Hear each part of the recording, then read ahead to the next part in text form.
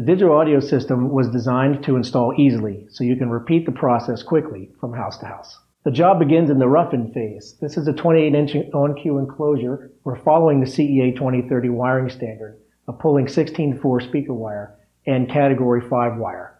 To complete my rough-in installation, this is where my keypad power wire, speaker wires, keypad data wire, and local source connection go. Here's my Cat5 for my global source input. It runs back to the source on the AU7000.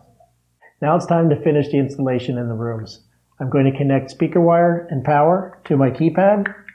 I'm also going to connect my connection to the AU7000 and my local source connection. And now I'm going to put it in the wall and finish it off. Now I'm going to install a local source input.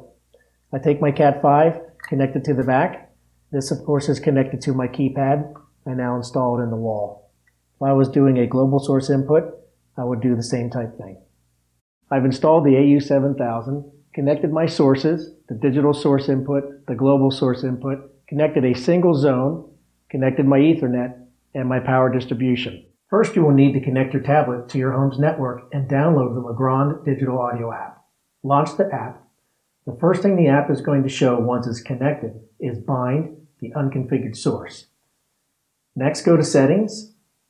Select Digital Source, then Bind Digital Source. Press the Bind button on the AU7001 and the digital source is now bound. Here we will name a global source input. Go to Sources, Analog, and since it's connected to my TV, let's name it TV.